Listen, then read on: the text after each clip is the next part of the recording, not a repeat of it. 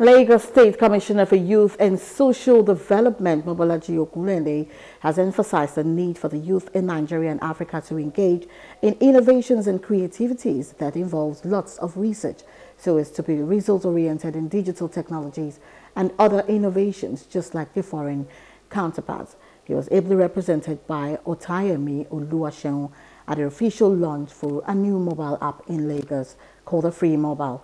Also, the National Coordinator, Afree, Dr. Joshua Orabiyi, informs on the importance of this social media application created by Russian citizens for Africans.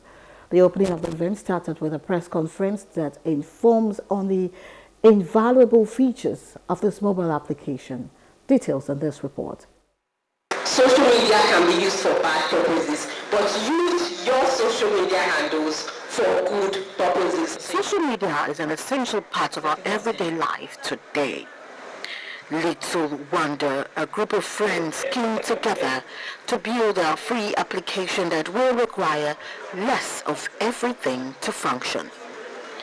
For this development, the Lagos State Commissioner for Youth and Social Development, ably represented by OTAYEMI Olúwaṣeun, gave an insight on the importance of research that can kick into existence very creative digital technologies to the admiration and use of all. It shows the fact that our economy is growing and it holds a positive hope in our youth, among our youth, that there is hope for our youth.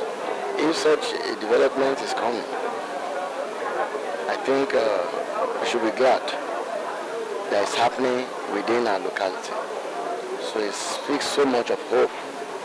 On his part, Dr. Joshua Orabiyi, National Coordinator, Afree Nigeria, says in its 5th year of test and existence, this mobile app has come to stay as its benefits are endless, especially just like TikTok and the likes. Afree pays according to likes and comments posted as it fully monetizes through its coin system.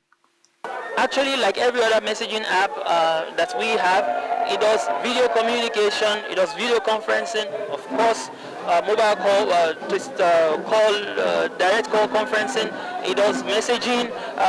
It also has the area of monetization like most of the other applications do have. Its major benefit is that it can thrive even in areas where you don't have as much resource, internet resource. That is for Africa, for Africans, that could be used by Africans to reunite our cause. It is time that we have our own local brands that will be for us, places where we can work. Eduo Ogene and others speaks on best practices of handling the social media space. The concept of going viral, it happens, but being viral can only happen for a time. You need to become intentional and take steps that will translate that into good benefits for yourself. So people have gone viral and they've gone off. It doesn't last. It's a very short time span. You need to be able to translate that into something good. That's why intentions come in. The next one is validate.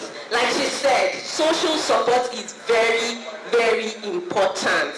You people online, you would most likely never meet them. If you meet them, something brought you together. The people who you should try to validate with are those within your close circle. And this application can get you what you want. That is the reward. And we can also empower you. I remember some of us were asking, the journalists were asking the value chain is enormous. You cannot even determine the extent to which it can go. This application was first launched at Cameroon. During the launch in Lagos, several mobile phones, free 20 gigabytes data, awards of recognition and excellence were given to deserving individuals and winners alike. Hello, hope you enjoyed the news. Please do subscribe to our YouTube channel and don't forget to hit the notification button so you get notified about fresh news updates.